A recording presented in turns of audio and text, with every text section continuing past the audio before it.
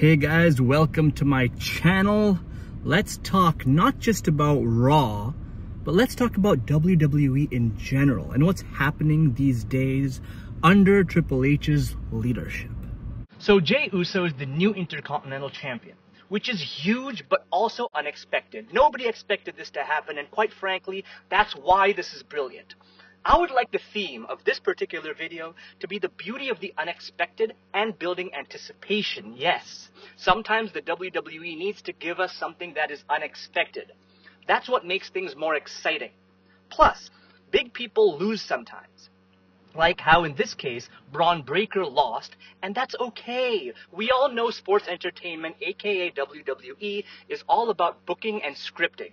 But the beauty lies in making things seem real, and that is why sometimes things need to come from nowhere, because that's life. Anyways, as many have said already, this is great for Jey Uso. He finally gets a singles championship, and he deserves this since he is so over with the fans. Man, this was a moment, and the match was just exciting as well, and well done. How long will Jey Uso be a champion? That's tough to say. But that's where anticipation comes into play. How will this move forward? Speaking of anticipation, Bronson Reed and Braun Strowman get into a brawl again. No, that's not where anticipation comes into play. Regarding anticipation, we will now be having a last monster standing match next week on Raw. Triple H knows how to build things. It's been a while since the WWE has given us the type of matches they are giving us regularly these days in regards to the frequency. A strap match, the I Quit match between Cody and AJ Styles, Seth Rollins as the guest referee in the CM Punk Drew McIntyre match, the Hell in the Cell match, and now this. Obviously, we have seen such things during previous eras of the WWE, but there is something unique about the Triple H period. He knows how to build stories, and therefore anticipation. So many people are just fantasy booking these days. Oh, and we will be seeing Dom Mysterio hanging from the top of the ring in a shark cage as Rhea Ripley goes against Liv Morgan. It's such an interesting setup, and it's fun to try and fantasy book such scenarios. What could possibly happen? Liv would figure out some game plan perhaps, but will she succeed? Is it too early for Rhea to actually beat Liv, or is there more to the story? So many possibilities and so many things we could anticipate. I know I've been talking about Raw till now, so let's look at SmackDown.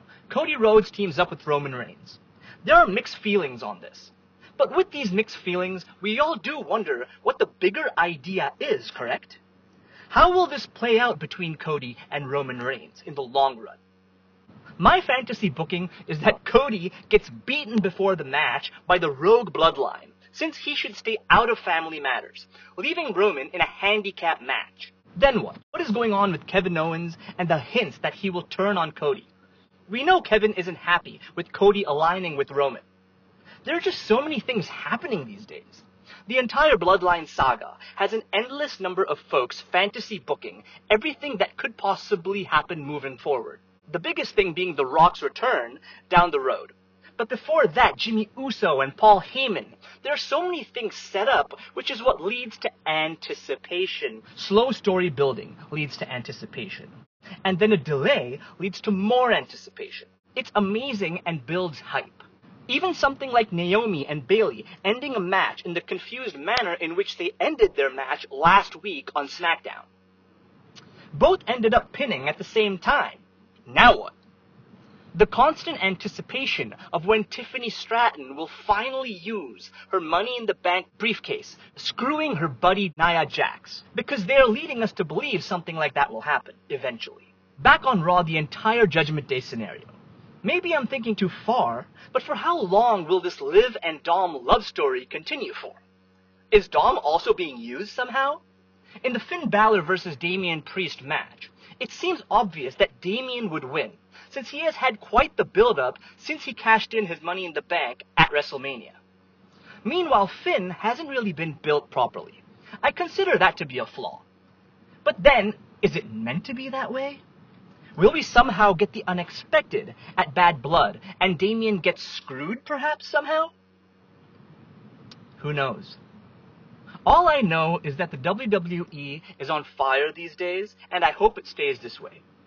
The main reason behind this success, I believe, is the unpredictability factor and the anticipation factor. Well, guys, that's that. This is my analysis of the WWE in general. Under the Triple H era, however, this is just one part of it. Anticipation and unpredictability is just one factor to this. There are other elements as well. Maybe we'll get to that in my later videos. Who knows? But right now, things are getting very intense, and I'm excited for Bad Blood. The match card is pretty exciting. Let's see, man, because the thing is that when things get exciting, sometimes things also go in the opposite direction, and you see a slowdown.